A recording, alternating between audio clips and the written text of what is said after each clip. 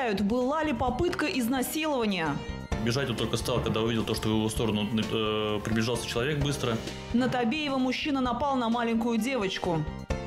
Спасено 14 пострадавших, двое. У меня одна злость только. Я сейчас наговорю что-нибудь. Подробности пожара в общежитии на Корабельной. Больше 3 миллионов за двушку. Цены, я считаю, завышенные, конечно, для нашего города. Насколько выросли цены на квартиры в Нижнекамске? Поделились опытом. Я выхожу на сумку, что я раскрываю. В Нижнекамск съехались заслуженные деятели культуры.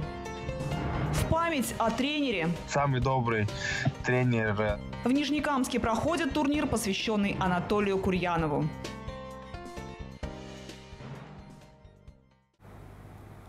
В прямом эфире «Нижнекамские новости», в студии Вера Вирц. Здравствуйте. Напал на маленькую девочку. В Нижнекамске по горячим следам задержали молодого человека, которого подозревают в попытке изнасилования ребенка. Притом случилось это днем возле дома Табеева, 29. В распоряжение нашего телеканала попало видео момента нападения на маленькую девочку. Момент нападения молодого человека на ребенка попал на кадры камеры наружного наблюдения. На нем видно, как ребенок несет в руках надувные ледянки. Со стороны дома к девочке приближается некий молодой человек. Он хватает ее за руку, малышка пытается вырваться, но силы не равны. На этой горке напротив дома Табеева, 29, дети часто любят кататься на ледянках. Именно здесь и произошел инцидент, когда молодой человек силой схватил девочку. Следующие кадры мы не можем вам показать по этическим соображениям. На них злоумышленник совершает действия, очень похожие на сексуальное насилие. Все это заметил кто-то из жильцов дома и бросился на помощь ребенку. Путь злоумышленника отследили по камерам видеонаблюдения Татвижн. Бежать он только стал, когда увидел то, что в его сторону приближался человек быстро. Он скрылся в кустах. Вот. Также по камерам видеонаблюдения мы уже привели его по остальным домам, где он вышел и в сторону якоря спокойно уже шел. Инцидент произошел сегодня во 2 часу дня. Злоумышленник уже задержан. МВД пока не дает никаких комментариев. Однако прокуратура взяла на особый контроль ход и результаты доследственной проверки по данному факту. Решается вопрос о возбуждении уголовного дела. Светлана Шумкова, Булат Абдульманов, Новости НТР. Эвакуировано 14 человек, 7 из которых дети. Сегодня ночью произошел сильный пожар в многоэтажке по адресу 30 лет октября, 2/39. 2 человека в реанимации. Подробности у Анастасии Шакировой. Сквозь треск огня слышны пронзительные крики людей. Пожар на 30 лет Победы 2/39 начался примерно в половине 12 ночи. На место съехались все экстренные службы. Спасатели с помощью высотной техники начали эвакуацию. Всего с жилого дома было спасено 14 человек, из которых 7 детей. На сегодняшний день проводится проверка сообщения по данному происшествию. Выясняются обстоятельства дела. Пока по предварительной причине пожара является либо это неосторожное обращение с огнем, либо это аварийный режим работы электрооборудования. В результате пожара сильно пострадало 2 человека. 57-летний мужчина и 56-летняя женщина. У них 50% ожогов тела и острое отравление угарным газом. Находятся в реанимации. Именно в их комнате и произошел пожар. Очаг возгорания был на 4-м этаже. Вот в этой комнате площадью 18 квадратных метров. Как мы видим, огнем здесь уничтожено практически все. Сейчас идут восстановительные работы. Будем устранять последствия пожара. Смывка, расчистка, ну и уборка. По следам копоти видно, что задымление было сильным, распространилось по всему этажу. Восстановительные работы займут не один день. Не касается это только электрики. Устанавливаем и все. Примерно какая подача планируется? В течение получаса будете. У меня одна злость только. Я сейчас наговорю что-нибудь. Такие эмоции сейчас испытывают практически все соседи погорельцев. На них они жаловались неоднократно. Юлдыз Ахмедзянова говорит, все это было ожидаемо. Часто предупреждали, она уже до такой степени, что аж заболела, уже ходить перестала. Все уже страдали, слышимость очень сильная, предупреждали, говорили. Бесполезно. Выпивал? Это уже, да. Это уже ожидаемое было. Эта квартира находится как раз этажом ниже той, где произошел пожар. Свежий ремонт испорчен. Но это ничто по сравнению с ужасом, который испытала хозяйка минувшей ночью. К счастью, пожарные успели разбудить ее вместе с 2-летним ребенком. У меня ребенок с температурой спал. Я только температуру сбила. И вот побежала. У пожарника спросила, успею ребенка одеть? Они говорят, да, время есть, успеешь одеть. Быстренько побежала, ребенка одела. Сама быстренько накинула на себя вещи. Побежала вниз. Машину завела, ребенка в машину положила. Потом сестре позвонила, они с мужем подъехали. Вот. И ребенка забрали на моей машине, увезли. Сейчас на месте работают дознаватели. Выясняются истинные причины возгорания. Анастасия Шакирова, Фахри Исламов. Новости НТР. От 500 тысяч и выше настолько выросли цены на квартиры в Нижнекамске. Откуда такие суммы и будут ли дешеветь, узнавал наш корреспондент. В планах у нас создание семьи, и как раз-таки с этим связано то, что мы расширяем свою жилищную площадь, чтобы у каждого был свой уголок. Будущие супруги Артем и Чулпан буквально на днях продали квартиру. Ситуация с ростом цен на рынке недвижимости сыграла на руку молодой паре. Цены, я считаю, завышенные, конечно, для нашего города. Тут две стороны. Для тех, кто продает, это, конечно же, выгодно, а тем, кто покупает, это дополнительная финансовая нагрузка. Рост цен позволил молодым людям выручить с продажи квартиры дополнительные 800 тысяч рублей. Сейчас пара планирует переехать в другой город, но и там недвижимость дорожает. Это касается всей страны, поэтому Артем и Чулпан будут ждать, когда цены немного спадут. Конкуренции, если нет, то начинается рост цен. По всей России это произошло. В Нижнекамском союзе риэлторов просят горожан сохранять спокойствие. Это обычная ситуация, и скачки на рынке недвижимости происходят с периодичностью в 5-6 лет. Спрос, как правило, растет, в том числе из-за снижения ставок по ипотечным кредитам и других социальных программ. Имеется определенная цикличность. На рынке недвижимости это явление, оно так ярко отражается. И если посмотреть, допустим, 2006 год цены росли, потом в 2008 году стали цены падать. В 2014 год цены росли, в 2015-2016 цены стали падать, в 2020 цены поднялись, но мы ожидаем, соответственно, снижения цен. Если еще полгода назад двухкомнатная квартира в 9-этажном доме с ремонтом и общей площадью 50 квадратных метров стоила в среднем 2,5 миллиона рублей, сейчас от 3 и выше. Кадастровая стоимость на реальную цену жилья никак не влияет, важен только спрос. Если он есть, квартиру купят и за 5 миллионов, если нет, вы не продадите квартиру и с 50% скидкой. По оценке председателя Нижнекамского союза риэлторов, снижение цен произойдет во второй половине этого года. Алмаз Кашаев, Фахри Исламов, Новости НТР.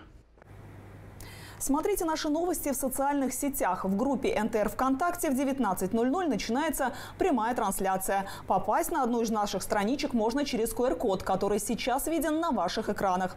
Еще больше новостей на сайте ntr-24.ru. Там же можно смотреть наш канал круглосуточно.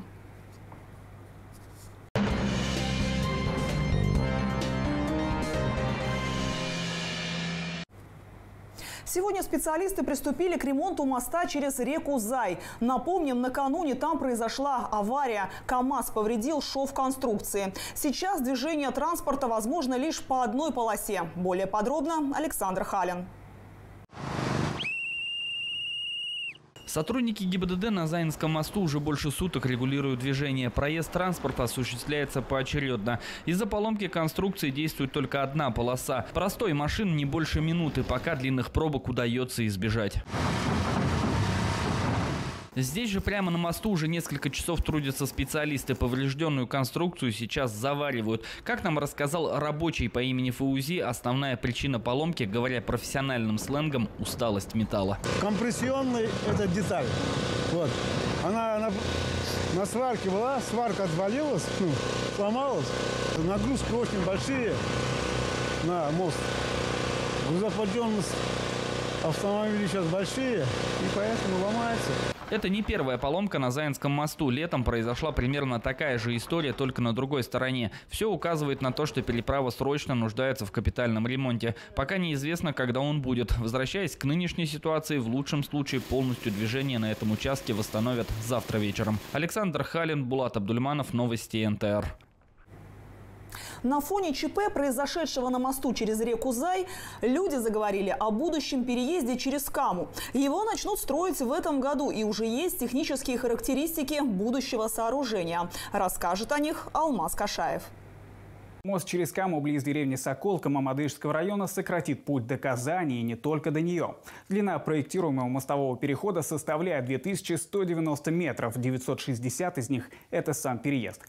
Как видно на экране, протяженность левобережной эстакады 488 метров, в правобережной поймы 742 метра. Об этом нам рассказали в федеральном казенном учреждении Волга-Вятск-Управавтодор.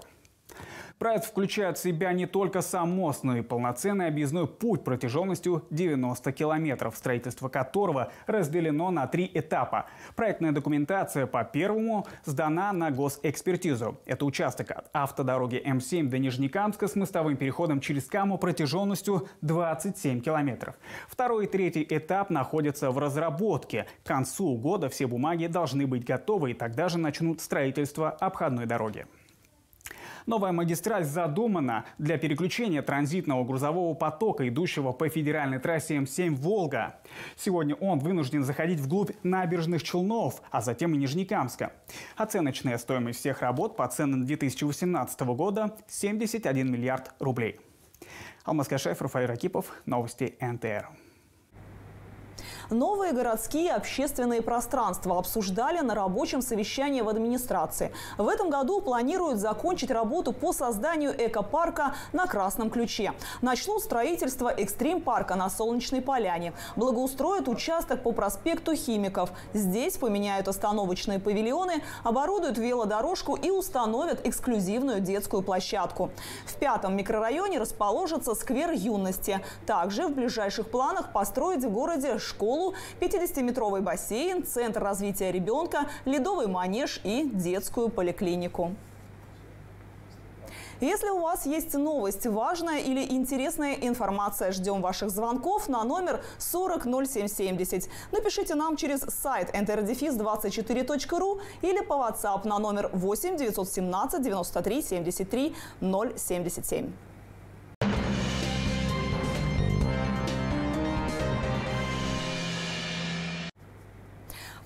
Получить совет от корифея. Сегодня в центре «Ковер» прошел мастер-класс для конферансье и вокалистов. Своими знаниями с педагогами делились заслуженные работники культуры России. Два соединяем просто. Нижнекамские певцы впитывают каждое слово преподавателя вокального искусства из Москвы Владимира Шнитко. Сегодня у них есть уникальная возможность узнать секреты мастерства, чтобы голос заиграл другими красками. Я хочу, чтобы в первую очередь все было технически правильно и чтобы было красиво, без вреды здоровью и на благо всем. Все те знания, которые я получил, которыми я владею, я сегодня передаю и педагогам, и ученикам. Все, кто сегодня пришел в «Ковер», намерены передать полученные знания своим ученикам.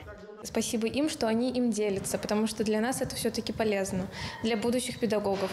Потому что мы хотим, чтобы наше следующее поколение, кто будет вокалистами, они пели так же свободно и красиво, как эти педагоги.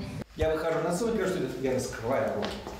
А здесь с участниками творческого конкурса «Созвездие» и другими конферансье своими премудростями делится заслуженный артист Татарстана и Крыма Дмитрий Платонов. Главное, по его словам, обратить на себя внимание и запомниться. У педагогического десанта также есть важная миссия. Они примут участие в отборе участников на республиканский конкурс «Созвездие».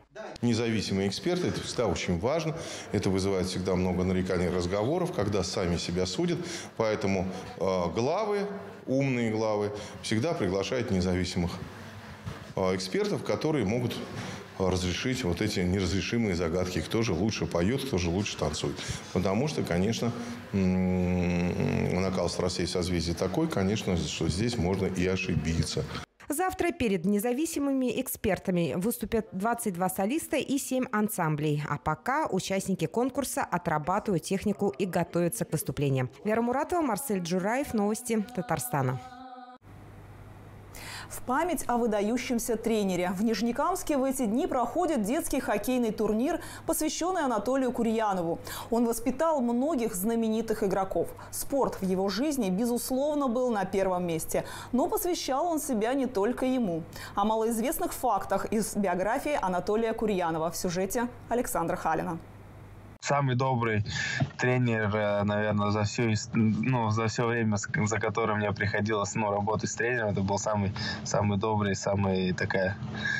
такая отдушина. Наиль Якупов – один из самых известных воспитанников Анатолия Курьянова. Именно этот тренер поставил будущую звезду хоккея на коньки. Всегда улыбался, никогда не кричал, а иногда дарил конфеты. Спортивный инвентарь для тренировок порой покупал за свой счет, а бывало делал его своими руками. Человек, который придумал всякие штучки различные, кругляшки какие-то резиновые, делал какие-то, какие-то предметы ради того, чтобы мы могли их обкатывать, либо обыгрывать. Добрый человек, который отдал спорту Нижнекамске, хоккею, футболу, все, что у него было, и, я думаю, даже не оставив ничего для себя. Анатолий Курьянов – один из первых тренеров хоккейной школы «Нефтехимик». За свою карьеру он воспитал десятки будущих звезд. Первый мастер спорта Эдуард Першин тоже его воспитанник. Анатолий Курьянов действительно был выдающийся детский тренер, но в его биографии есть еще один интересный момент. Немногие знают, но он был еще своего рода и художником.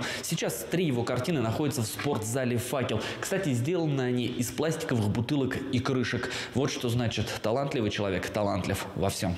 Это занятие было для него вроде хобби. Различные орнаменты выложены мозаикой, и таких картин было очень много. Часть, конечно, была посвящена хоккею. Теперь его любимое дело продолжают молодые специалисты. Турнир в память о Анатолии Курьянове в Нижнекамске проводится уже в 9-й раз. Традиционно в нем принимают участие 7-летние хоккеисты. Пока молодые волки выступают очень неплохо. Наша команда находится на первом месте. Александр Халин, Фахри Исламов, Новости НТР.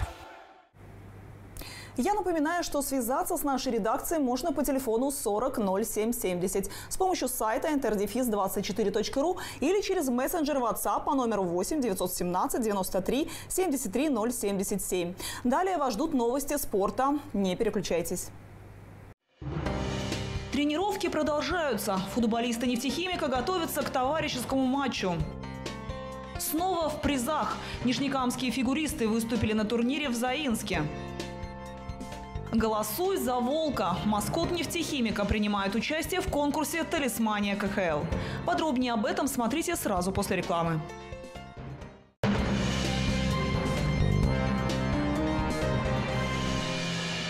Товарищ, не переплачивай. В строительном буме цены ниже. Проверь. Грунтовка интерьерная, сцепляющая, 9 килограмм, 355 рублей. Строительный бум. Низкие цены всегда. Нижнекамск. Улица Лесная, 16А. 13 февраля в Нижнекамске прием проводит врач-офтальмолог из Чебоксарской клиники по всем заболеваниям глаз. Запись по телефону 36 38 45. Потолкуем? Заказывай потолок у нас. Потолкуем НК. Быстро, качественно, со вкусом. И главное, недорого. Потолкуем НК. Пенсионерам скидки. Всем заказчикам подарки. Идеальный потолок сохранит ваш кошелек. Потолкуем НК. Надежные и выгодные сбережения под 8,5% годовых в КПК «Народные сбережения». Звоните 244 755. Выгодно – это когда бесплатно. Как в автосервисе «Драйв». До конца месяца удаление катализатора, установка пламя-гасителя, чип-тюнинг совершенно бесплатно. Автосервис «Драйв». Наш адрес – Строителей 41А за торговым центром «Меркурий». Телефон 8 919 639 67 97. В магазине Мэри Стоун распродажи качественной женской одежды прошлых коллекций. Платья, блузки, юбки со скидками до 70%. ТЦ «Рамус», 2-й этаж. Боитесь снова не угадать с подарком и получить ответный сюрприз? Защитим от сюрпризов на 23 февраля и 8 марта. Одевайтесь в Мега-Хенд и выигрывайте подарки для него и для нее. Современные модели слуховых аппаратов в радуге звуков. Миниатюрные и комфортные. Рассрочка без переплат. Телефон в Нижнекамске 32 33 53. В сети «Мир цветов» огромный выбор букетов. А в честь Дня влюбленных – розы от 85 рублей. Телефон 8 906 122 25 25. Менделеева, 23А. А в магазинах «Светофор» комод с 3 ящиками 2288,90. «Светофор», Большое Афанасово, Молодежная, 22Б, Нижнекамск, Ахтубинская, 22. Уникальная акция только в клинике «Комфорт» по адресу Шинников, 54. Установка имплантата премиум-класса «Астротеч» всего за 21 тысячу рублей. Акция действует до конца февраля. Телефон 393-393. Требуется консультация специалиста. Без света ночью некомфортно, а порой даже и небезопасно. Лиамакс предлагает беспроводной прожектор «Ястреб». Ваш бесплатный свет везде и всегда. 48 супер ярких светодиодов светят ярче 10 обычных ламп. Одним движением установите прожектор во дворе, над входной дверью, над воротами гаража, под навесом на участке или даже просто на дереве. Его световой поток в 600 люмен способен осветить до 40 квадратных метров площади. Больше никаких расходов на провода, батарейки и лампочки. «Ястреб» работает от встроенного аккумулятора, который заряжается от дневного света. Прожектор включится самостоятельно, когда увидит движение в радиусе до 5 метров. И отключится сам, когда рядом никого не будет. Продается эксклюзивно только в Лиамакс. Позвоните нам прямо сейчас, и беспроводной прожектор «Ястреб» станет вашим всего за 999 рублей.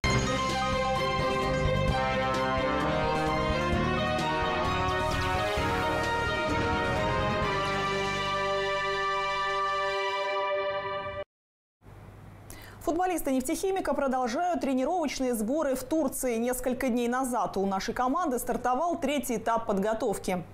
Коллектив тренируется 2 раза в день. Напомним, что запланировано 4 контрольных матча. Один из них пройдет уже завтра. Нижнекамцы сыграют против клуба из Боснии и Герцеговины «Велиш». В своем чемпионате эта команда сейчас занимает 4-е место. Посмотреть этот матч можно будет в прямом эфире на сайте футбольного клуба «Нефтехимик». Начало в 15:00.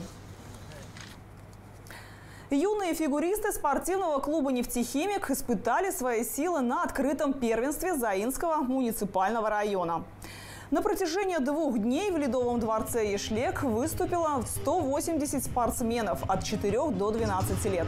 Помимо фигуристов из Татарстана, свои программы показали и представители Ижевска, Оренбурга и Сызрани.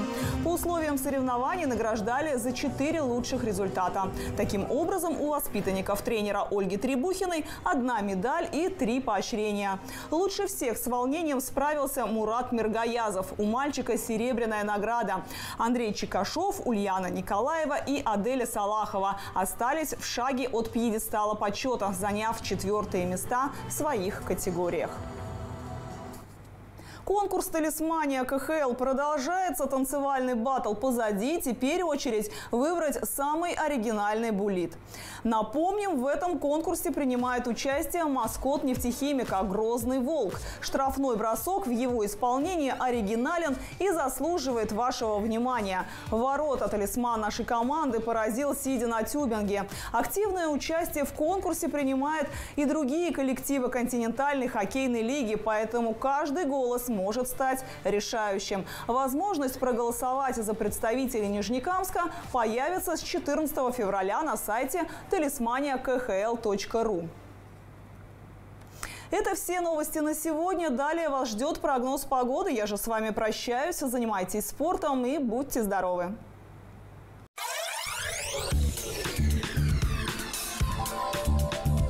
В четверг, 11 февраля, в Нижнекамске пасмурно, небольшие осадки. Столбик термометра днем остановится на отметке минус 14 градусов. Ветер восточный до 6 метров в секунду. Атмосферное давление 757 миллиметров ртутного столба.